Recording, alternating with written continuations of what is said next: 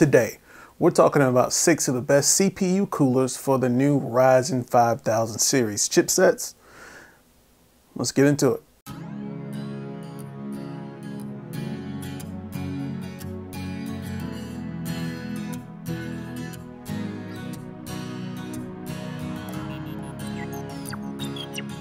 Hey guys, how's it going? My name is Adrian Reddix, and today we're talking about 6 of the best CPU coolers for the Ryzen 5000 series chipset.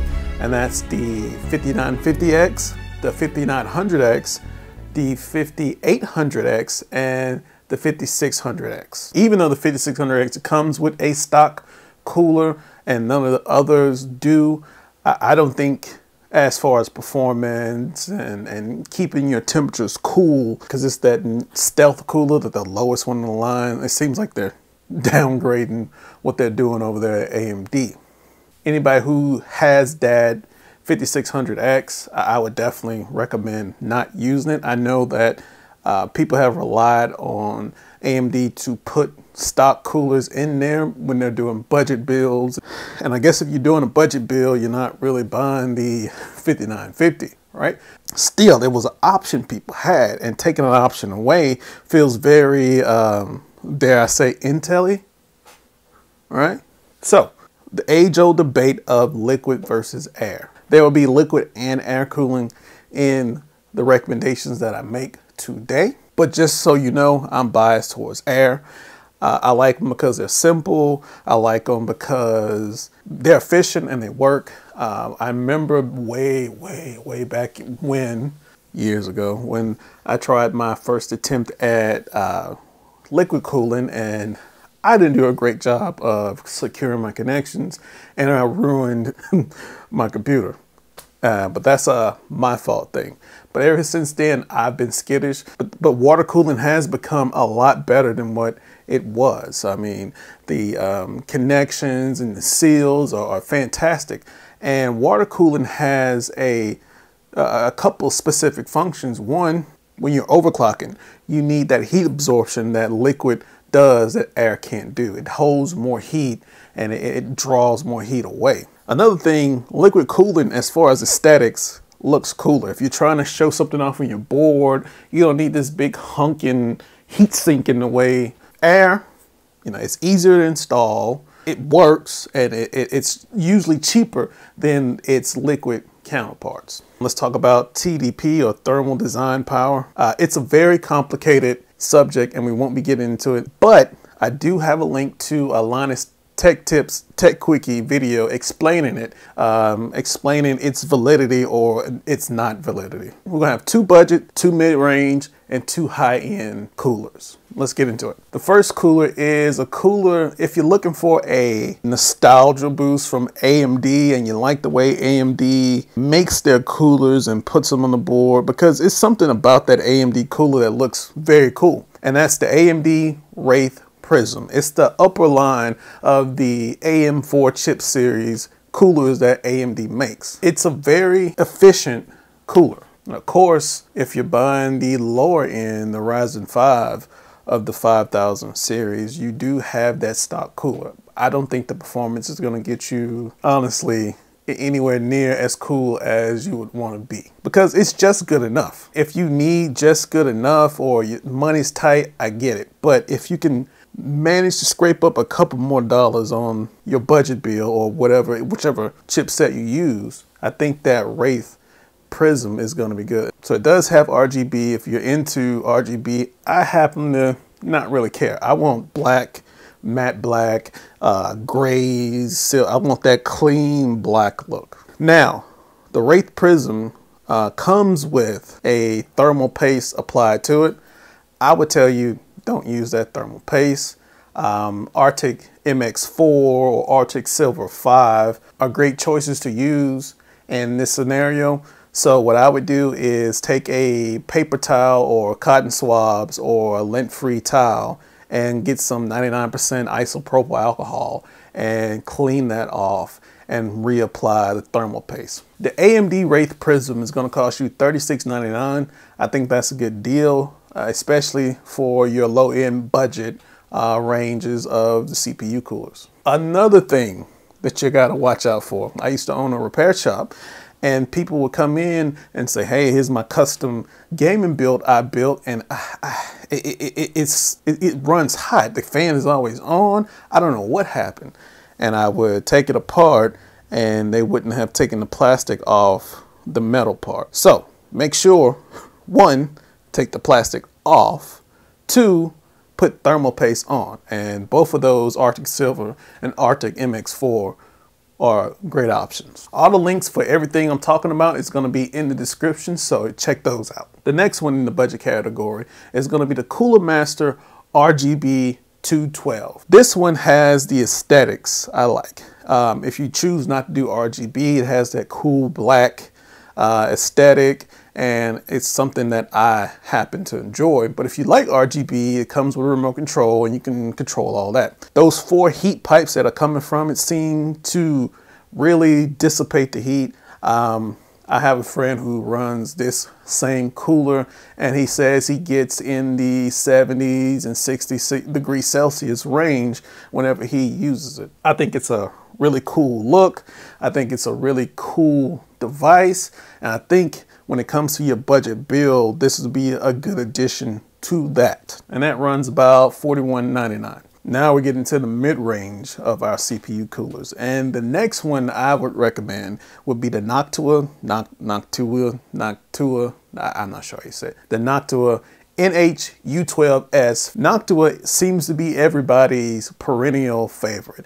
It does everything well. Cooling temperatures with a lot of people who test these out are really good all the time. If you look at the design of this particular model, it's more tall than it is wide. When you get to some air coolers, they're so wide that you got to watch out for the clearances on the heat spreaders on your RAM. So by it being taller and slimmer, you get all that Noctua technology and cooling in a slimmer package. Let's address the elephant in the room when it comes to Noctua.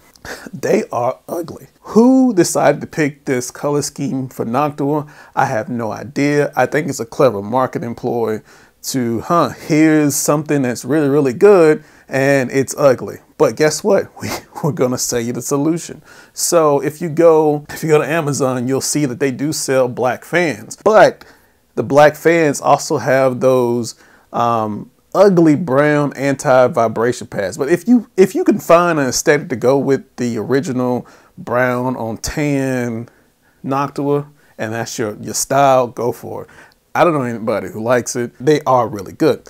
So you can buy the black or whatever color vibration pads or anti-vibration pads and put on there. Is it more expensive? Yes, because you got to buy fans that aren't looking that don't look like that to go on with the aesthetics, if that's something you care about. If it's not something you care about and you just care about good cooling, then that Noctua is a very, very good option for $59.95. The next one in our mid-range CPU coolers is our first liquid of this video, and it's going to be the Cooler Master Liquid ML240L for $79.99. Of course, it has RGB, and when you're talking about overclocking and putting a heavy workload on a CPU, then you want to think about liquid cooling because it absorbs more heat than a heatsink can. And if you're putting an extraneous workload on it, this is going to be a good one if you're starting out overclocking. The thing about AIOs is they do have a cleaner look. They don't have a big hunking heatsink in the middle of your motherboard to throw off whatever aesthetics you're going for. The thing you have to watch out for when it comes to AIO pumps is size, right? So you have 120, 240, and then 360. And that's usually how many fans you have on it and how big the fan is. So you have 120, that's one fan. 240, two fans, of course.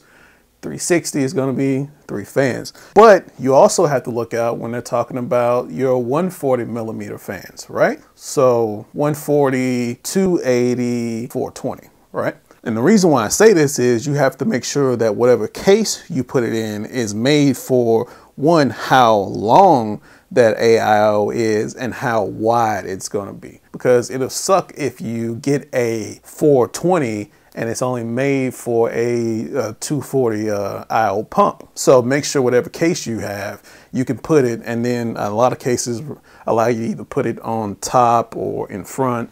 And make sure whenever you're installing these things, you install the fans or you install the pump the right direction, because it's not going to help you if it's not, the airflow isn't correct. If it's going against what you're doing, you won't have any good cooling at all with that. We're going to the higher end as far as CPU coolers, and this next cooler is my absolute favorite cooler of all time, and it's the Be Quiet Dark Rock Pro 4. This thing is massive. I love the aesthetic. It's a nice cool black. It's big, and it cools fantastically. The build that I have it on there, and doing different stress tests, it never really got above the 60s in temperature. It dealt with everything so well. I use it in a lot of the builds that I do because it just works. The thing about the Dark Rock Pro 4, it is honking. It is big. So just like any other, and especially this one, you got to be careful of your heat spreaders on your RAM, because on some builds that I do, the space between the top of the heat spreader on the RAM and the bottom of the air cooler that goes on it is minuscule. It's just barely there. In most cases, because this thing is so big, it's recommended that you install it outside before you put in the motherboard. So put it on the motherboard before you even put the motherboard in there. So that also means you got to put the RAM on before you put the cooler on this motherboard, because it is a beast. And even installing it, you have to, they give you this long screwdriver to install the cooler on there. And it's big, but it does such a great job. I love it, and it's for $89.90, so that's a pretty good deal. And if you like air cooling, to me, you can't get no better as far as air cooling than the Be Quiet Dark Rock Pro 4. And our last one of the video is going to be a company that I recently found, but have been impressed with a lot of their products, and it's going to be Arctic, the Arctic Liquid Freezer 2. The Arctic Liquid Freezer 2, either the 240 or whatever variant, it doesn't matter. This thing it calls to me.